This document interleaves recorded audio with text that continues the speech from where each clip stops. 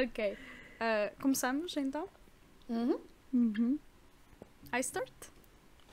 As always. Of course. Okay.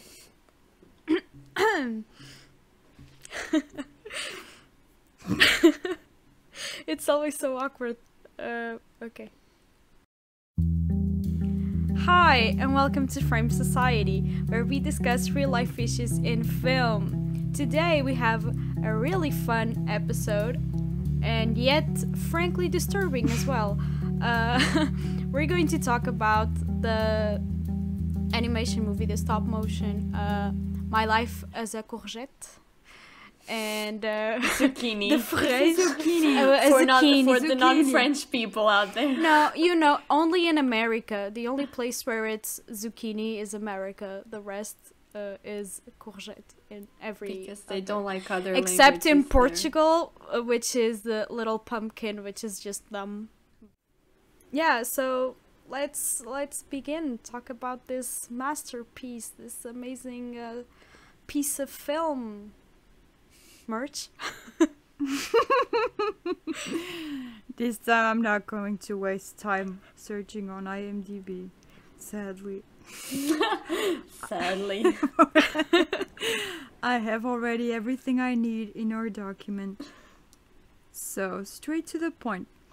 Our synopsis says, after losing his mother, a young boy is sent to a foster home with other orphans his age, where he begins to learn the meaning of trust and true love. And then we have like I forgot the name again of the kid whose mom has OCD. Jujube. Wait, I have a pig. Yeah. Jujube. It's jujube. I don't know how you would say it in English, like, I don't know, but in French it's jujube. It must be jujube. Probably. Like the famous drag queen. Oh my god. Yes, jujube. Yes, okay. The references are shining through early on in this episode. Okay. Yes. Yeah, and she also has this fixation with numbers, with counting numbers, which oftentimes is a coping mechanism, supposedly from what I've read, common with sexual abuse survivors. I don't really know how, like, real or statistic wise how common that is, but apparently that's a thing, that's a symptom. Wow. So one thing that's really cool is that what's wrong, sausage? Nothing. More reference. Nothing. Just continue. One thing that's really cool is that, you know, there's this thing that most movies about troubled youth, there's this figure of the bad adult that doesn't care, that's, you know, always the villain and everything. But the thing here is that even though there are bad adults, we almost don't get contact with them. Yeah. But the system that's built to help them, that most of the times is vilified, you know, It's orphanages. This movie doesn't do that. They work well, and they are a good institution with good people and people that really love what they do, which is helping children. I'm sure there's a lot of really bad experiences out there regarding this kind of reality, but this movie I feel like is refreshing in that sense. This movie doesn't have a bad guy. Yeah. It doesn't have a bad guy or like the evil guy or stuff. It's just like experience and like challenges, small challenges that they end up overcoming, all of them.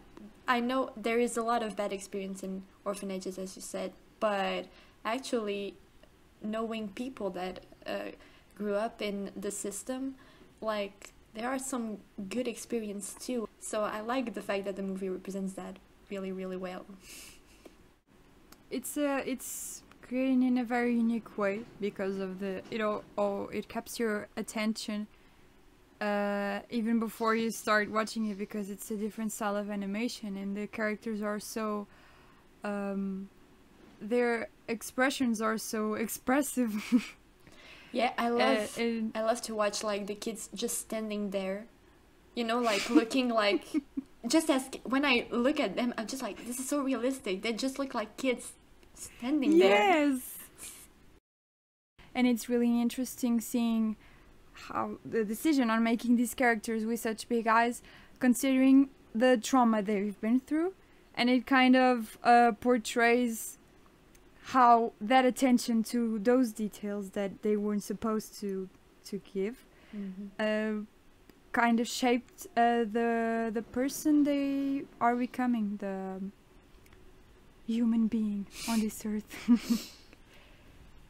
And how they react to those things, and furthermore create relationships.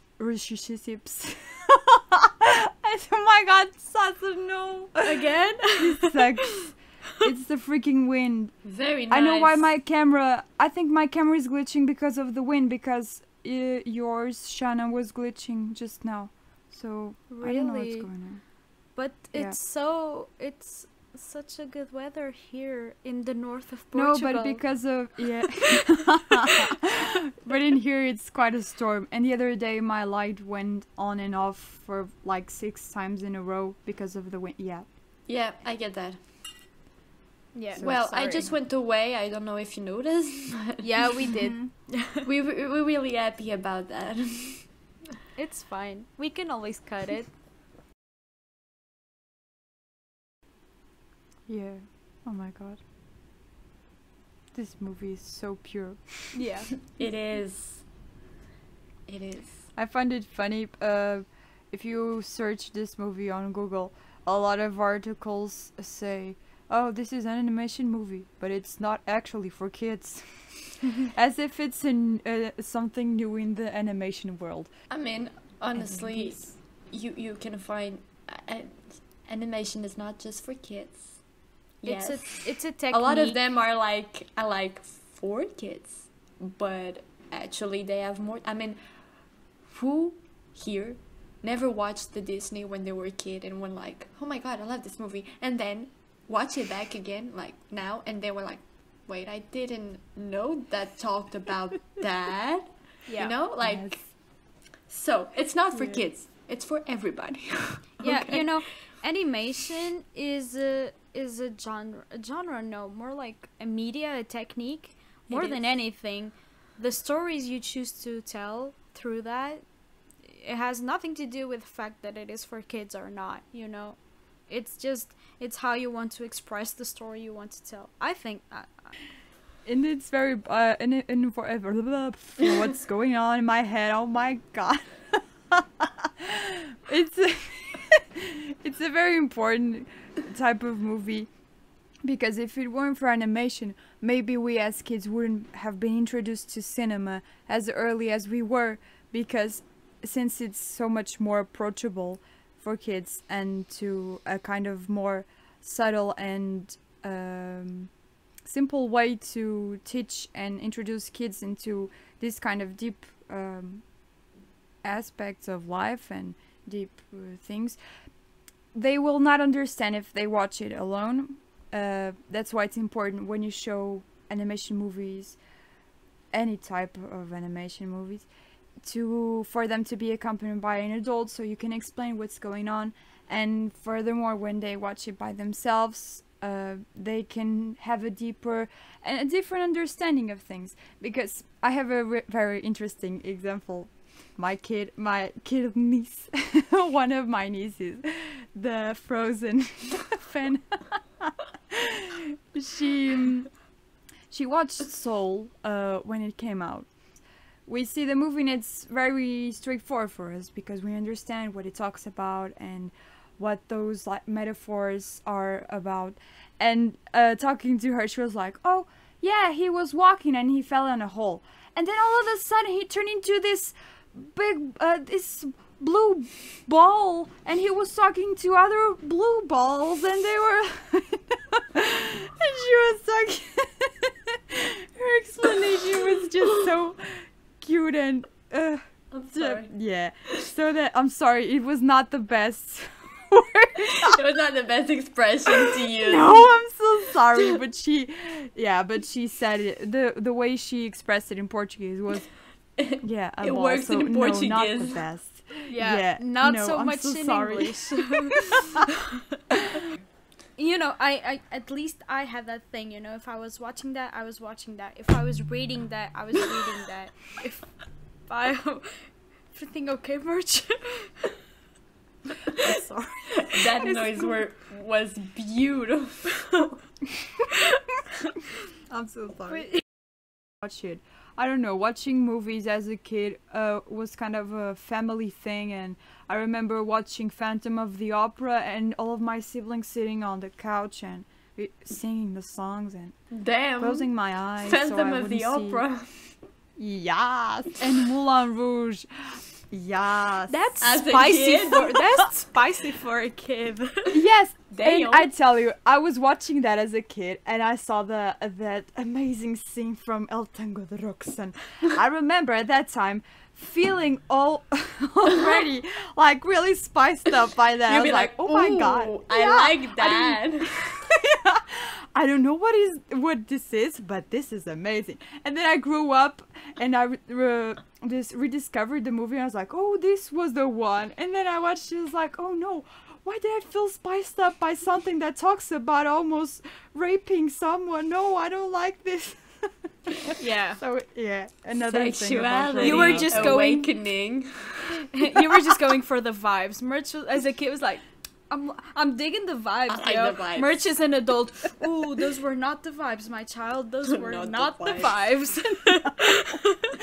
I regret a lot of stuff. I mean, we all have that like childhood crush, right, on a character that was Yeah. strange.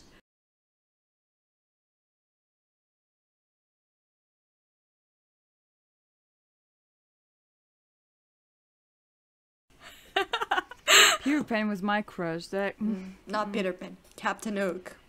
no, Beautiful. no. But Comedy the Peter genius. Pan from the animation, not from the live action one, because oh my, I don't know. I'm in. We all This got is turning this into a strange whole different awakening. episode, guys. Yeah, that's childhood trauma to childhood. Yeah, from childhood trauma to childhood crushes. I mean, that's a whole lot of it's building connected. up. There. Well, it's So about connected. childhood. so- Maybe we can do a poll on our Insta or something sometime about that weird childhood crushes or something. That We could be will. cool. We will. We will. It's okay. not. It's not we like will. maybe. It's like we will. It's an obligation. Okay, guys. I want to I know won't think of it. everybody's childhood crush. Look out for that. Then we'll work on that. That might be cool.